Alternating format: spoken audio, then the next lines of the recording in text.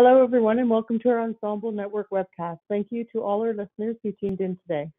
My name is Jennifer Wright, Senior Director, Employment and Diversity Initiatives for the Mining Industry Human Resource Council, and joining me today is our special guest speaker, Tara Denhay from Engendering Success in STEM. As many of you know, MUIR established its mandate to identify opportunity and ultimately address the HR and labor market challenges in the Canadian minerals and metals sector. The Canadian mining industry faces a significant challenge in establishing a sustainable supply of labor that is able to withstand mining's economic volatility. MUIR, through its labor market intelligence, has identified a number of factors exacerbating this challenge. Canada's aging population continues to have a significant impact, and diverse groups such as women and newcomers to Canada are underrepresented in the mining labor force. Our research indicates that women comprise half of Canada's population and about 48% of its labor force, yet in the mining labor force, women represent only 17%. Improving this statistic involves a combination of collaborative solutions, from encouraging young girls to pursue math and science studies, to building a gender-inclusive awareness of the industry, to appointing more women in senior leadership and board positions. Today, during our webinar, we will hear directly from Tara Denhay, Dr. Tara Denhay, who is a postdoctoral researcher working with Dr. Tony Schmatter and the Engendering Success in STEM Consortium, a research partnership with a shared goal to foster women's inclusion and success in STEM. Tara, I will turn the floor over to you for your presentation. Hi all, thank you so much for having me today. I'm going to talk with you a bit about the results from a survey we recently did on workplace culture, but before we jump in, I wanted to briefly orient us to kind of some of the things that we'd like to cover today. So first, I'm just going to introduce myself and the consortium briefly, kind of give you an overview of the sources of data that I'll be drawing on in this presentation today. A little brief snippet on women in mining, although Jen already covered that. Kind of talking about troubleshooting the idea of culture and what culture is. We'll discuss the results from our RISE Workplace Culture Survey. Discuss an upcoming project that we're in the middle of launching right now called Project RISE, and then have time for Q&A at the end. All right, so starting out, I'm a member of a consortium that is funded by SHRC, and it's kind of a cross-Canada consortium designed to promote the inclusion of girls and women in science and engineering across Canada. Now, this consortium is kind of a great combination of social scientists, STEM experts, such as scientists and engineers working both in STEM academia and as well as in industry, as well as educational and professional partners, which is people in industry and in education, who are all coming together with this shared goal of promoting the inclusion of girls and women in STEM. Now, this consortium kind of focuses across the span of development. So we hear a lot of people complain that there are issues with the pipeline, and we're really trying to target every single aspect of the pipeline here, beginning with children, with our Project Climb, which is looking at how can we change implicit biases early in childhood. PRISM, in adolescence, how can we motivate women to choose a STEM career and kind of encourage boys to view girls as teammates. Think, focusing on college students and how to cope with the transition to the first job. And finally, Project RISE, which is with adults working in the workplace, and it's focused on how can we create and build more inclusive workplace cultures. So Project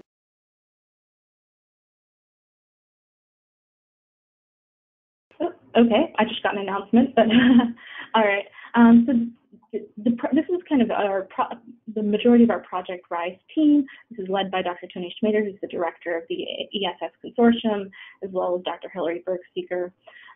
So we are all focused on how do we promote the inclusion of women in the professional workplace.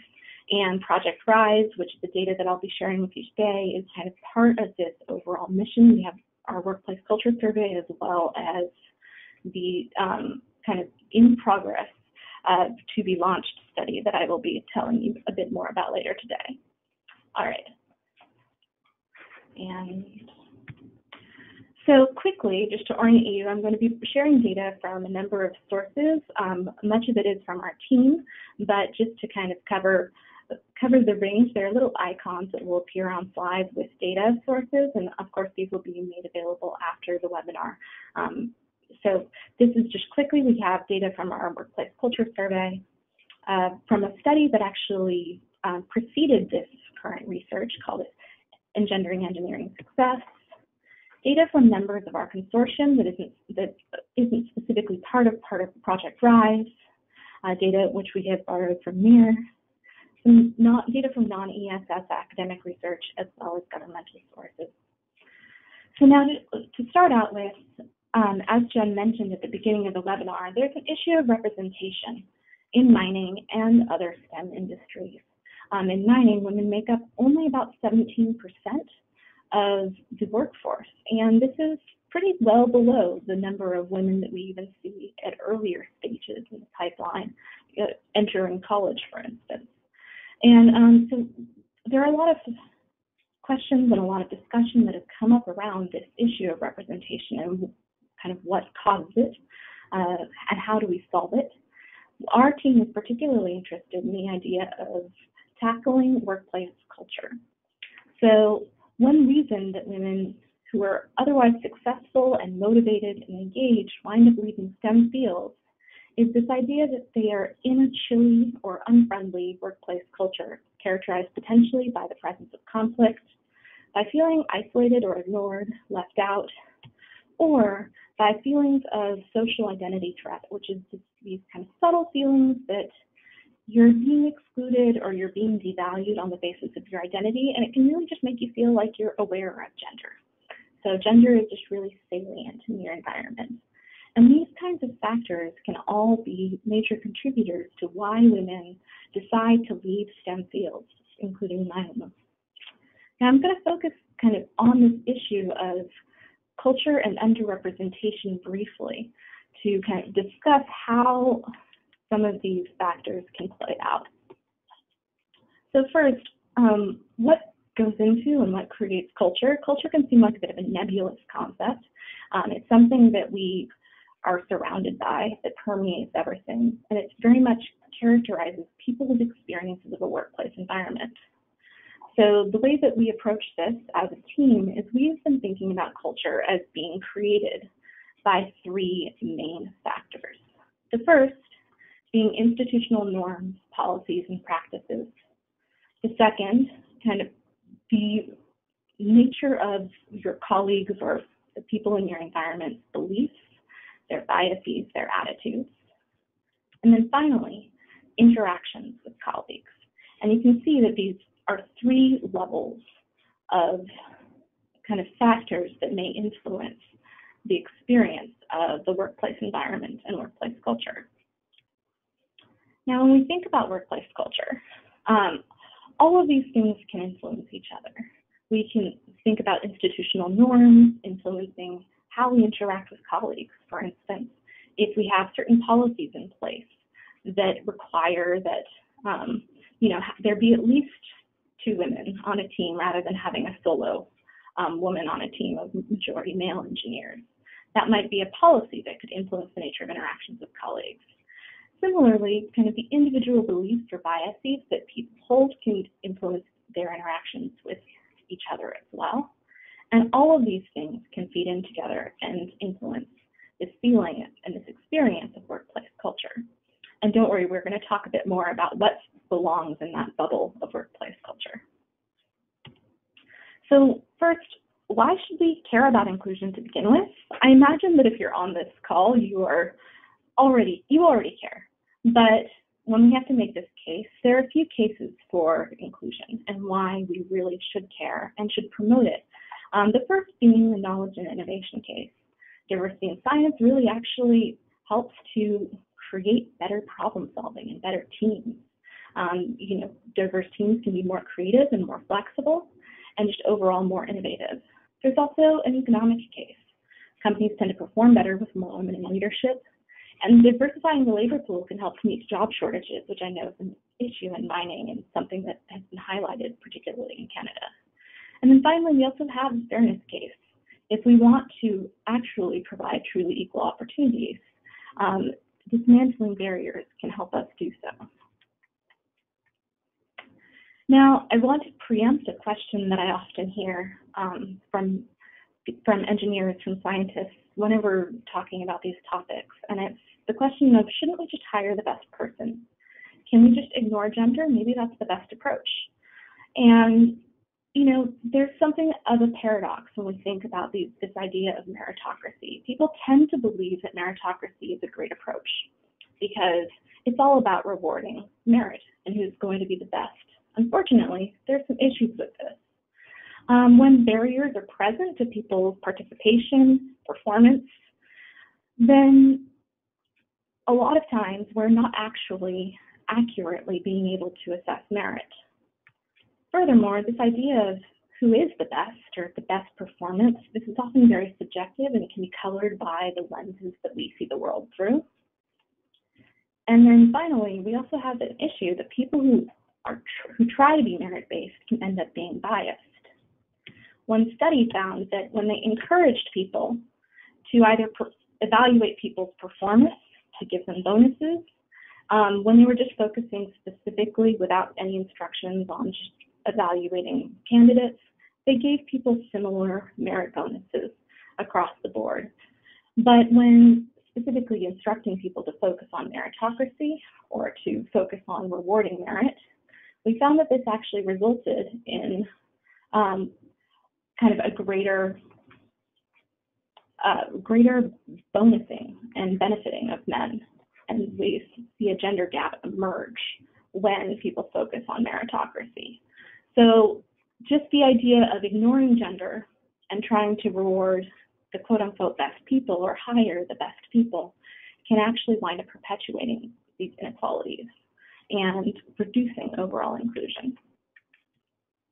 So let's kind of talk a bit more about culture and kind of revisit this framework a little bit more. So when we think about underrepresentation, if we think about what the norms are in our culture, we have kind of the issue that we have to deal with this reality we're in.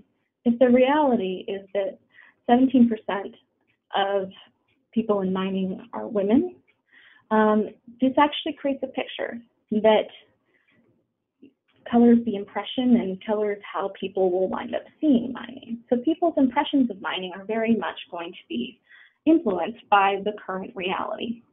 And what I want to show is how this can create a potentially vicious cycle. So for instance, if most people working in mining or in engineering are men, this can lead people to then actually just tend to associate mining and engineering much more with men than with women. Now we can see this actually, we've done studies on this with both first-year engineering students and professional engineers. And among students and professionals alike, we can see a general tendency, or what we call an implicit association, where people tend to associate engineering more strongly with men than with women.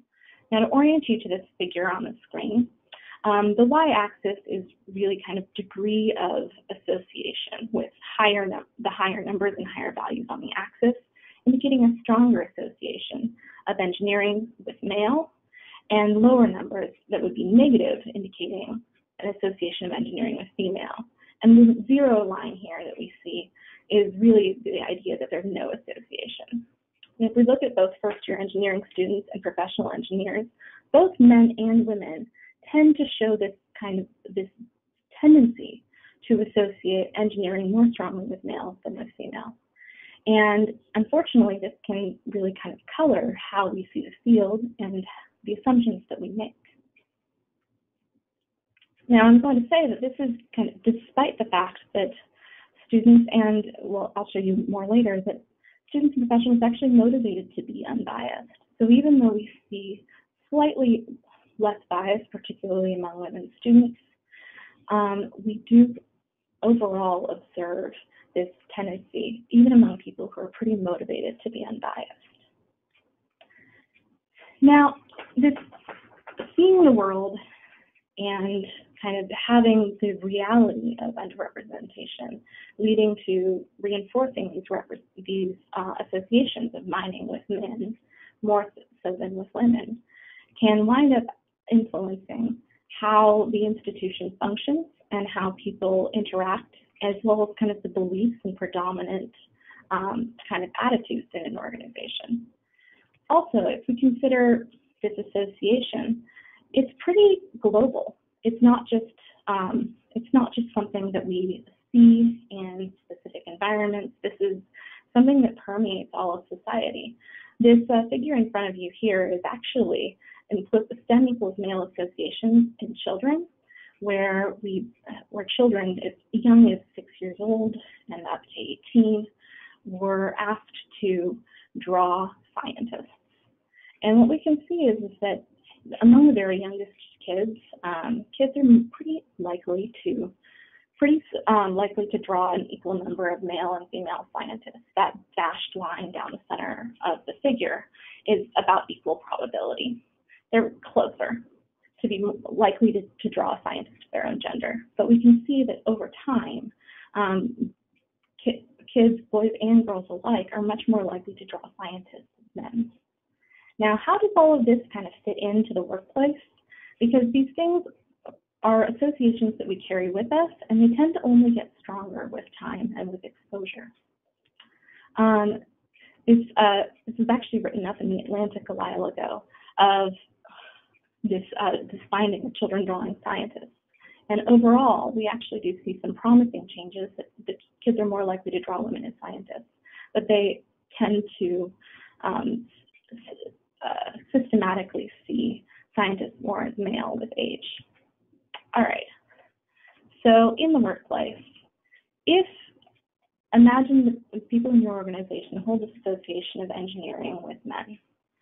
This could wind up influencing things like if whoever is purchasing your organizational safety equipment tends to see an engineer as looking like this guy here, they might be more likely to order coveralls that look like these coveralls here, instead of ones like these, which we might expect to be more likely to be ordered if you're imagining that the prototypical engineer looks like this woman here.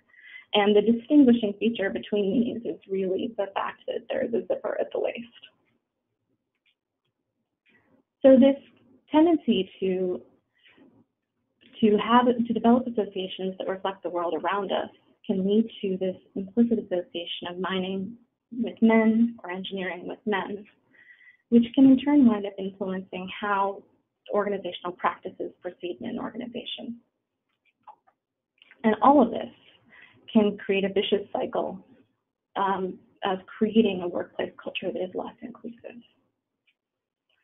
Now, this isn't just organizations or institutions or companies. We actually see this at the nation level, that the more that nations have women in science majors, the lower the nation level implicit gender science stereotypes, whereas countries that have a lower proportion of women in science majors tend to have stronger implicit gender science stereotypes. So this is something that is kind of permeates throughout kind of the global culture, but it is very dependent on the actual local culture.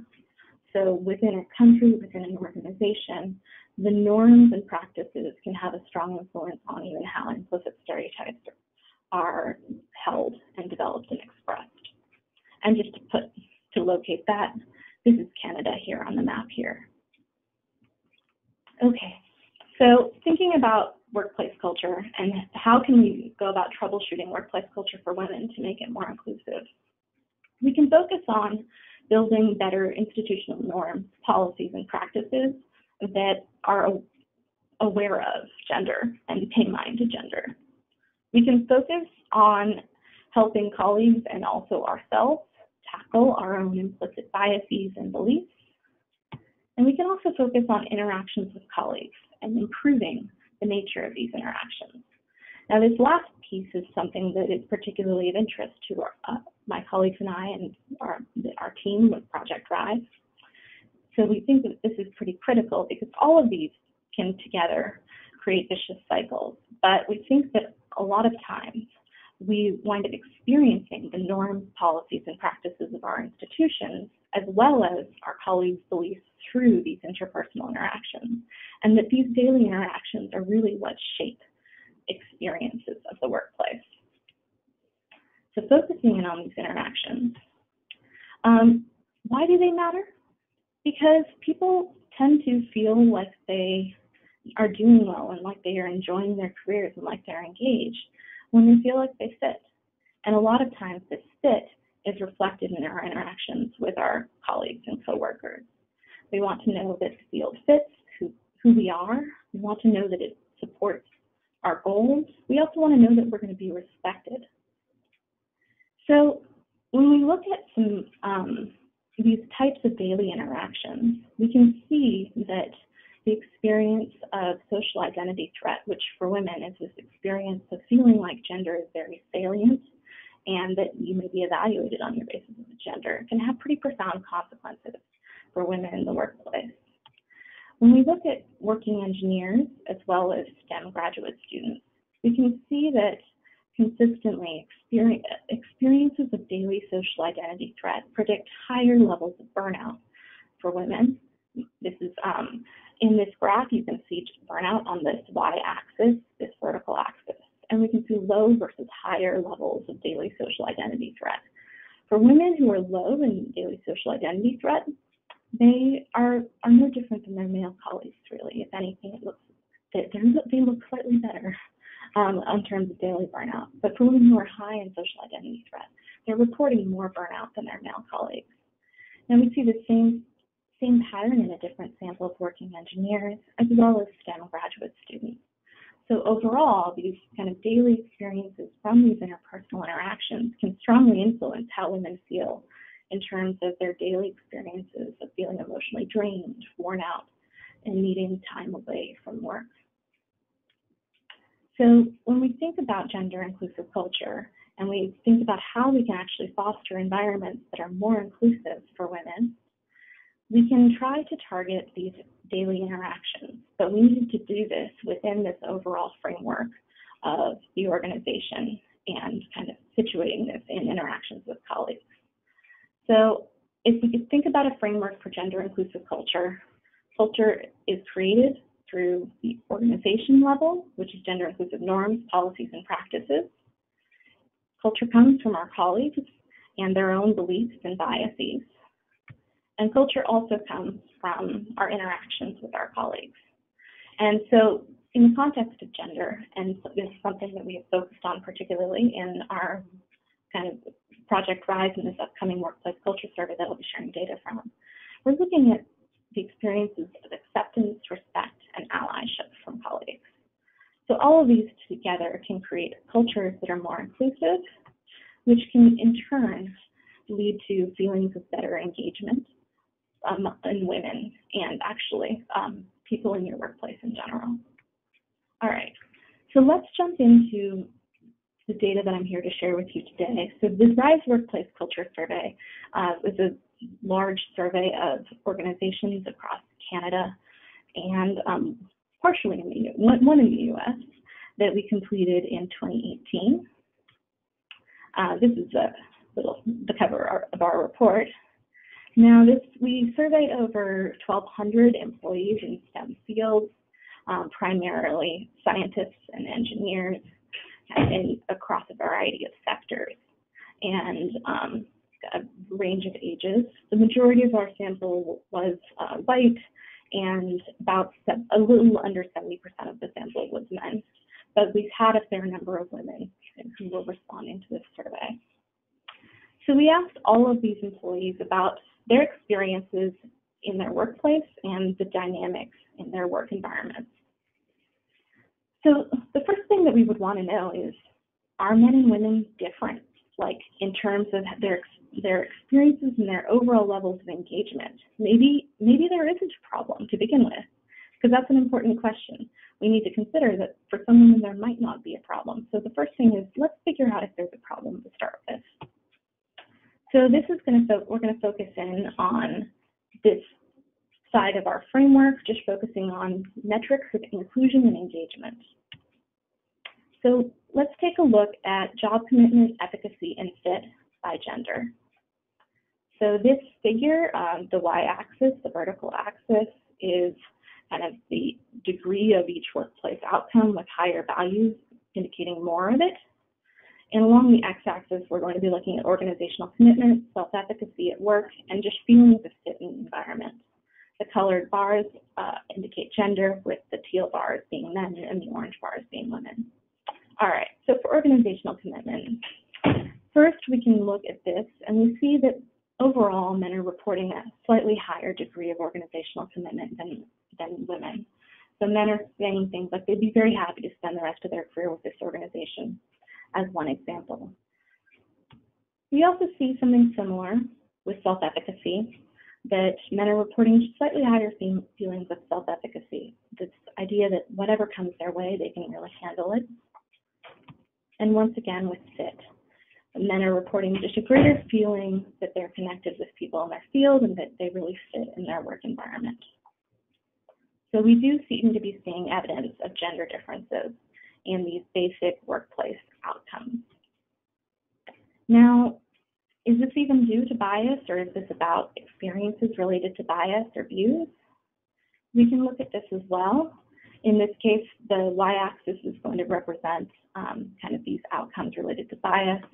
We're going to look at social identity threat, the feeling that one's career has been impacted by bias, and resistance to diversity across the x or horizontal axis.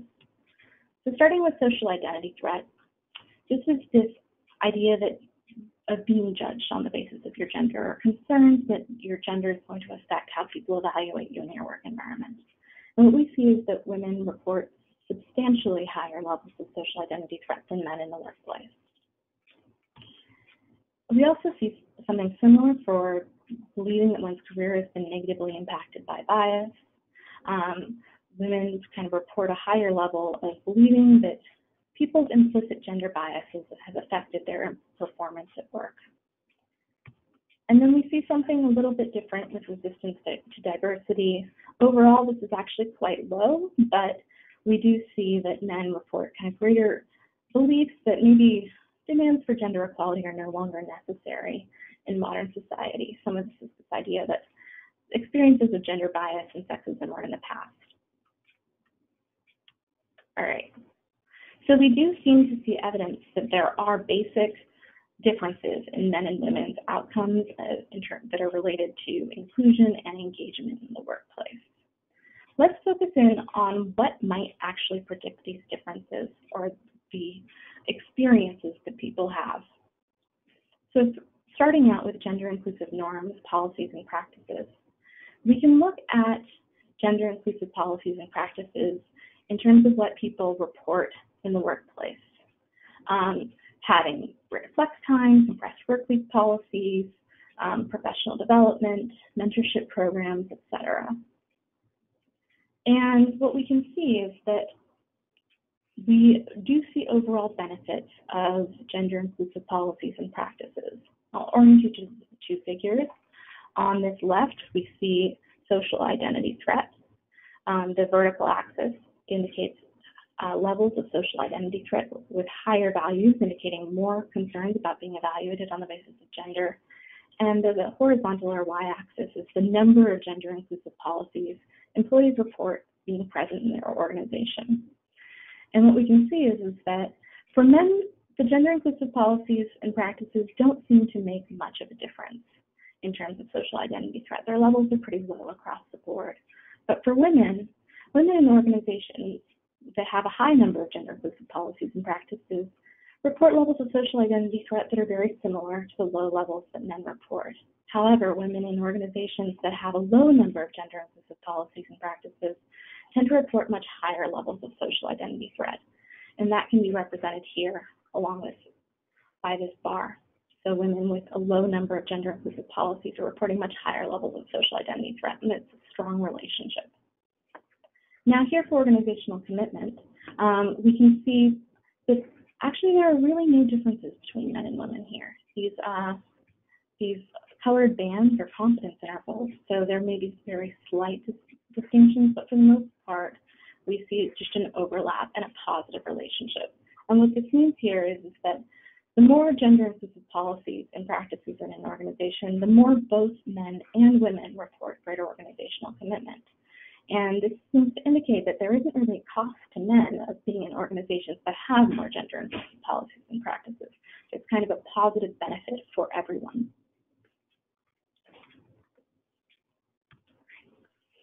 Okay, now let's take a look at implicit biases and beliefs, and look at the relationship between that and inclusion. All right, so let's ask the question, do respondents on the survey show a STEM equals male implicit bias? So we can test this using a test called the implicit association test, where participants see on the screen in front of them words related to either engineering or family, and they're asked to kind of categorize them, words related to engineering and or family, and they're asked to kind of categorize them along with names that are either typically male names or typically female names.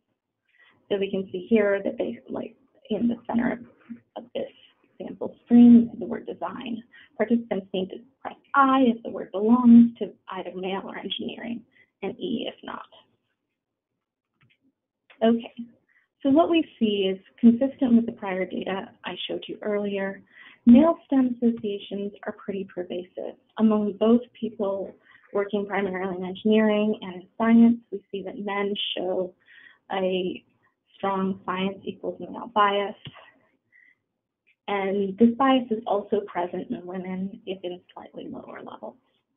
So both men and women alike seem to be showing evidence that they associate science and engineering more strongly with men than with women.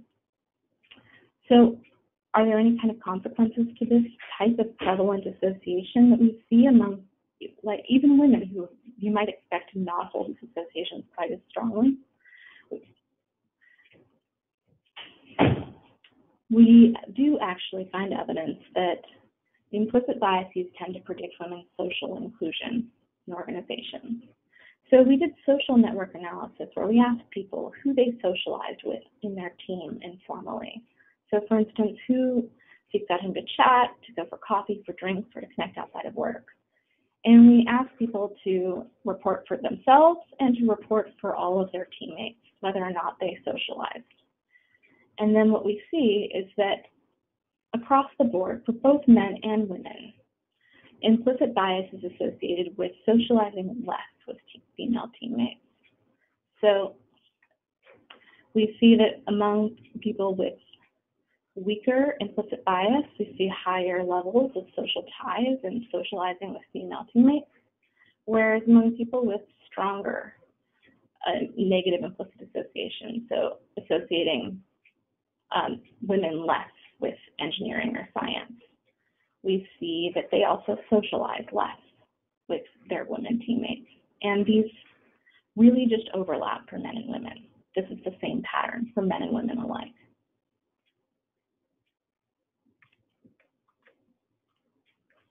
All right. So we do seem to have evidence in this survey of workplace culture that gender-inclusive norms, policies, and practices, as well as colleagues' implicit biases, both influence inclusion. Now we want to kind of turn our attention to this idea of acceptance, respect, and allyship from colleagues, because we do have a strong sense of things that can negatively impact workplace culture. And we want to also think about what are positive things or things that can actually make workplace culture a lot stronger and better. So focusing in on acceptance and respect. We introduced this concept of allies to participants. So we told them that allies are coworkers who are willing to support the interests of other individuals in their organization, and we're interested in the way that both men and women can support female engineers and scientists by serving as allies. And we gave them several behaviors that could potentially make someone an ally. Some examples of these would be encouraging women to pursue career-related opportunities, keeping women in the loop on information, and trusting women's reports of their experiences with bias. Now, We've then asked both men and women to estimate the percentage of men and women in their workplace who are allies to women engineers and scientists. And what we can see is that both men and women agree that there's a high percentage of women who are scientists. Oh, my mouse is hot, sorry. Both men and women agree that there's a fairly high percentage of women are allies to other women in science and engineering. But there's a little bit less agreement on male allies, where men seem to be reporting that there's a higher percentage of men who are allies in their organization to women than women are. But this could reflect one of two things. One is that men who want to be allies and are engaging in allyship behavior are not necessarily adequately able to communicate that intention, and it's not being picked up. Or it could be that men have the desire to engage in allyship behavior, but what they're doing is not actually occurring or what they think they are doing is not occurring at the level that they feel it might be. So it could be that women are more accurate here, but we don't know. And this is one of the limitations, but kind of realities of doing correlational research is we can't know who is accurate here. So we can test that in other research. All right, so what types of allyship do participants describe men doing? We primarily saw reports of people reporting of men being allies by supporting, respecting, and accepting women and providing women work-related resources. And what we see is that particularly men as allies tended to be associated with lower levels of social identity threat. So actually, both of these lines for men and women are slightly going down. So the more that people see men in the organization as being allies to women in science and engineering, the lower levels of social identity threat. We can see for men, that's very slight. And then for women, we see a stronger relationship, such that women in organizations where they feel a very few number of their male colleagues are allies to women in science and engineering, kind of report much higher levels of social identity threat than do men, whereas women in organizations where they see most of their colleagues who are men as being allies to women in science and engineering are reporting very similar levels of social identity threat to men. Now, we also see that both men and women report being motivated to be allies to women in STEM, so we don't tend to feel that there is any cost to male allyship. This line here for men is actually, if anything, men experience better outcomes as a function of there being more allies in the organization. And both men and women alike are pretty highly motivated to be allies. So allyship may be a very potentially powerful tool for promoting more inclusive cultures. So we're going to focus on this idea of acceptance, respect, and allyship from male colleagues. And this is actually the kind of target of this upcoming research that we're going to be launching this June. And this is really this project designed to focus on interpersonal relationships in the workplace and how these can be used and leveraged to create more inclusive cultures and promote better engagement. So this project that I'm describing is Project RISE, which is a randomized controlled trial to foster inclusion, and it's going to be starting next month. And what we're doing is we're taking men and women who are working as STEM professionals and randomly assigning them to one or two conditions where they're going to complete a workshop kind of built around inclusive innovation, and this is our experimental or intervention condition, or a workshop on influential leadership, which is essentially our control condition for this randomized controlled trial. And we're going to be asking participants in this research to complete pre- and post measures of allyship, network connections, and inclusion, as well as other metrics related to engagement and to organizational commitment. And we're going to follow them for 2 years following this intervention. So we are kind of in the process of launching this research, and we're going to be recruiting participants very shortly, recruiting new organizations to participate in this research if this is something that you might be interested in being involved in. And so this is really kind of building on the data that we've collected already with STEM professionals in science and engineering, and kind of building out from this to do a randomized controlled trial. Now, what is important about doing a randomized control trial and why is it particularly critical? If we look at the entirety of the literature on prejudice reduction, which is basically all the research on how do we reduce bias, there's very little in the way of true experiments, which are randomized studies.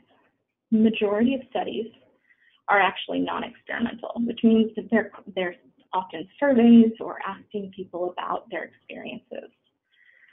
About a third, a little under a third of studies are laboratory experiments, which is the kind of things researchers like myself and other members of our team do frequently, where we bring people into the lab and have them interact in an environment like that. Only a small fraction are real-world experiments where we go out into the field, out into organizational settings, and do experiments in that setting. But even among that small percentage, we see less than 5% of real-world experiments are with adults in the field. And so if we want to know how can we best target improving workplace culture and how can we best foster inclusion in the workplace, by doing a randomized controlled trial in the field where we want to be able to make these differences, we're going to have kind of a much better kind of mapping to the outcomes we want to change. So it'll be much better representative of the changes we want to be able to make in these real populations, which is professionals in engineering and science. Okay, so just kind of circling back, this once again is our team, and this Project RISE, the survey data that I presented. This is all a collaborative effort between many people, but none of this would be possible without the participation of our partners, who have been kind of invaluable and in both helping collect data as well as getting the word out and kind of helping to share these findings. Okay, so if you're interested in learning more about this research or partnering with Project RISE, please don't hesitate to send us an email or get in touch with us on any of our social media platforms. And I now will kind of switch over and kind of open the floor for Q&A. Thanks so much, Tara. Your presentation was extremely interesting, and your research is, I would say, pretty groundbreaking in the area that you're focused, which is fantastic. For anyone on the line that would like to ask questions, if you look at your bottom right-hand corner of your go-to screen, there is an area there that you can type in questions, and we can I can pose them to Tara, and we can get them answered. But while we're waiting for those questions to come in, Tara, I was just wondering, you're clearly focusing in on the STEM side of things, which is fantastic, and really a focus for our industry. Have you seen any research that you could compare the findings around STEM occupations with just industries in general that aren't as dominated by or have as many women working in the industry regardless of the occupation?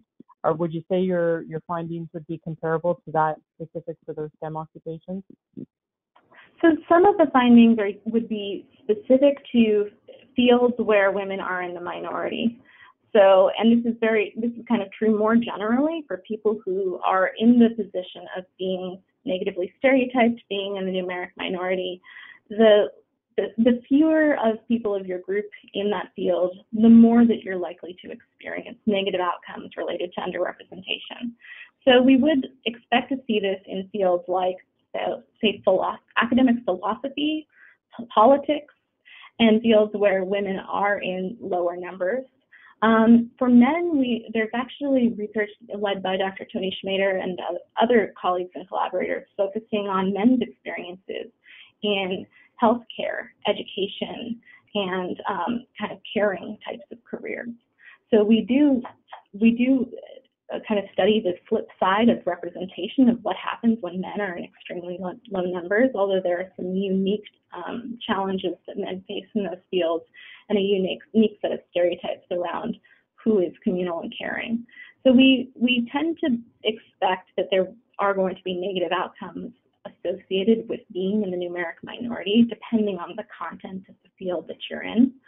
So if you are in a field where your group is stereotyped as being less competent, less capable, you are likely to kind of experience these same kinds of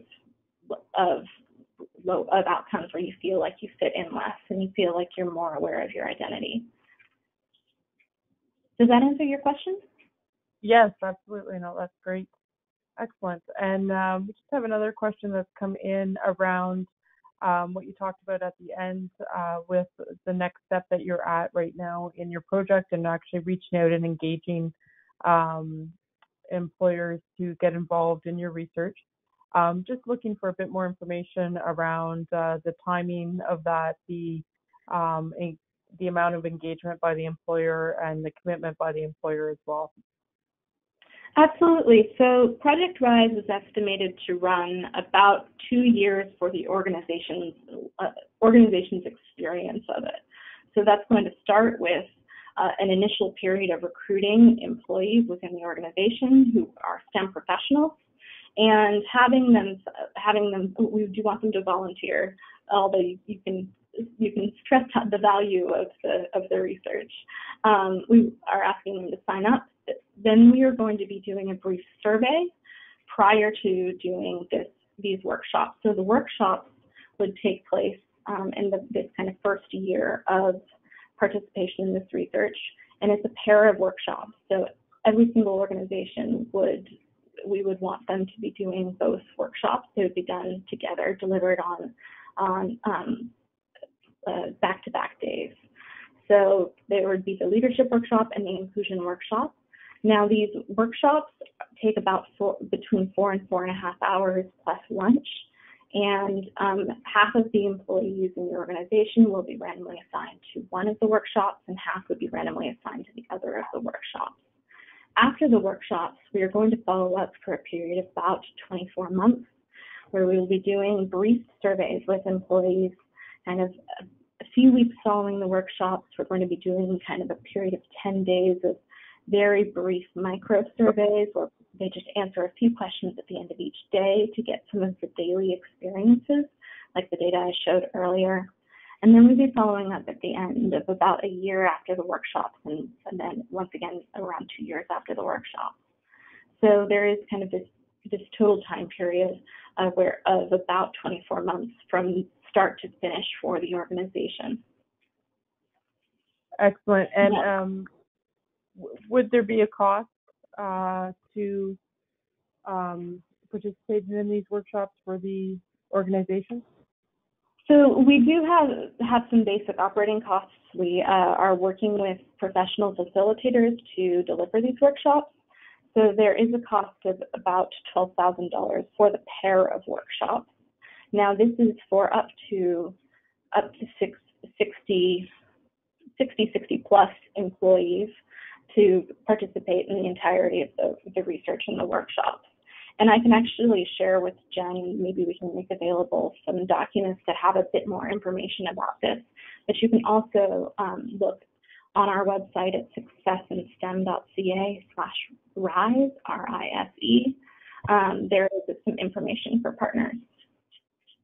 Excellent, great. Yes, I can. We can share that via email with attendees after, if you'd like. That would be great. Another question that has come in: are these simple metrics organizations can use to measure, to indicate inclusive culture, and track to monitor to ensure they're moving in the right direction? You want that question again? I think I got it. I actually opened the question window. Okay, perfect.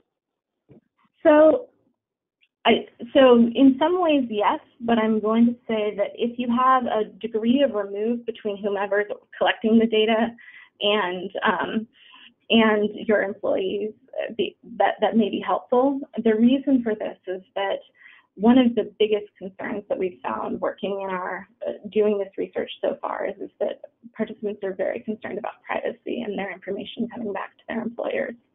So if you as an organization are trying to collect data, you really need to make sure that there's kind of really a built-in process for ensuring their confidentiality.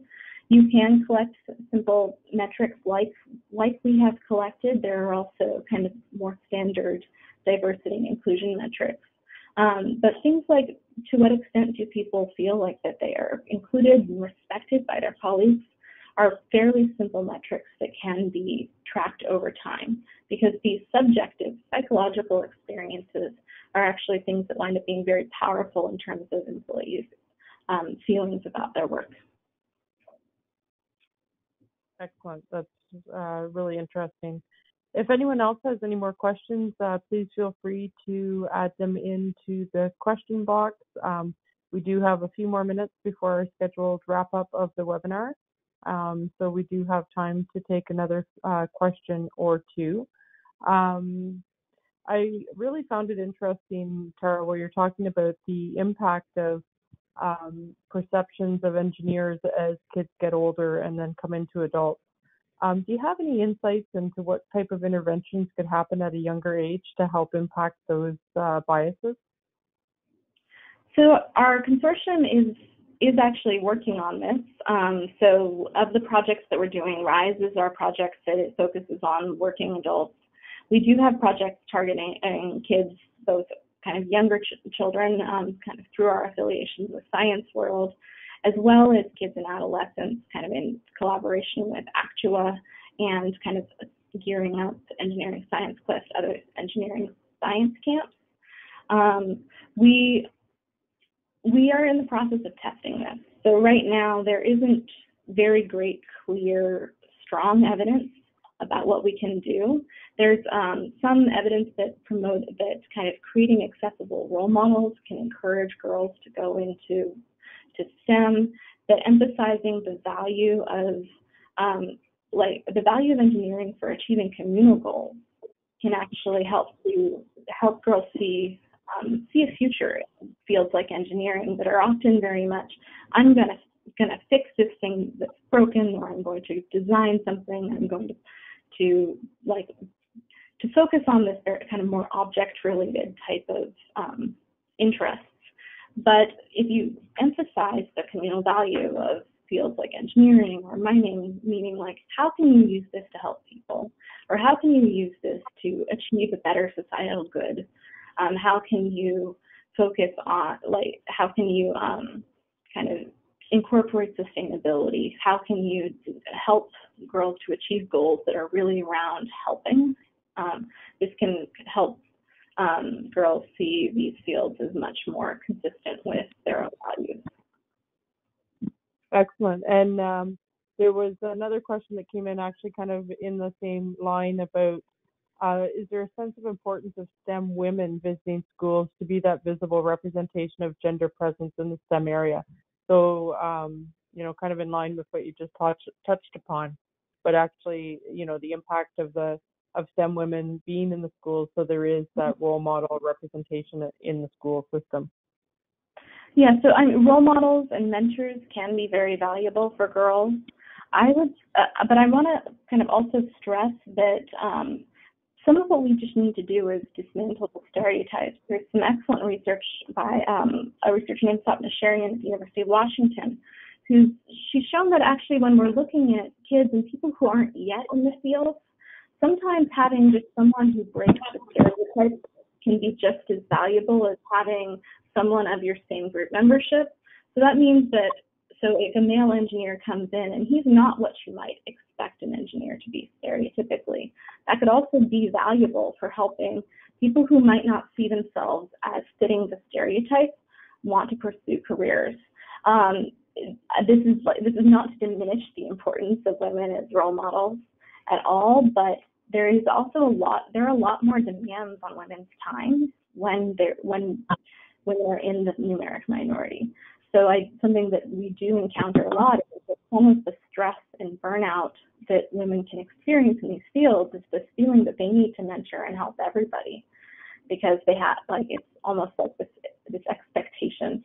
So we don't want to put women in the position of getting burnt out on promoting diversity either. So there are ways that we can actually involve men in this process as well. Excellent. We just have time for one more question, and that is, are you seeing employment engagement surveys, including inclusion survey questions and the resulting engagement survey metrics, being used to measure organizational leadership performance?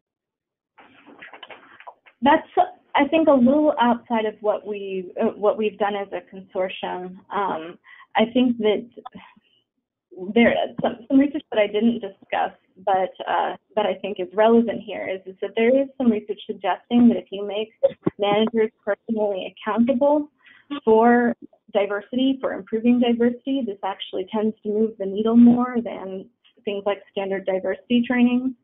So if you do kind of treat leaders, if you do start to focus on inclusion as being a key organizational outcome, so not something that's kind of added on as lip service, but it's something that is truly like a key metric that leadership needs to achieve, and you make leaders personally accountable. This evidence from kind of managers and diversity and hiring would suggest that there could be benefit for making inclusion be something that leaders need to, inclusion goals being something that leaders need to meet their goals. Excellent. That's great. Well, we have come to the end of our time, and I think we've had a really good discussion. You're definitely very exciting and groundbreaking research that you're doing. Thank you to everyone for your questions and comments. Thank you to Tara for your presentation and sharing your insights and expertise. We will be posting this recorded webinar as well as a blog in the coming days, so please look forward for that information coming out. And we will be sharing the additional resources via email as we discussed as well. So this concludes our Ensemble webcast. Look out for the next one coming up in the coming week. And thank you very much and enjoy the rest of your day.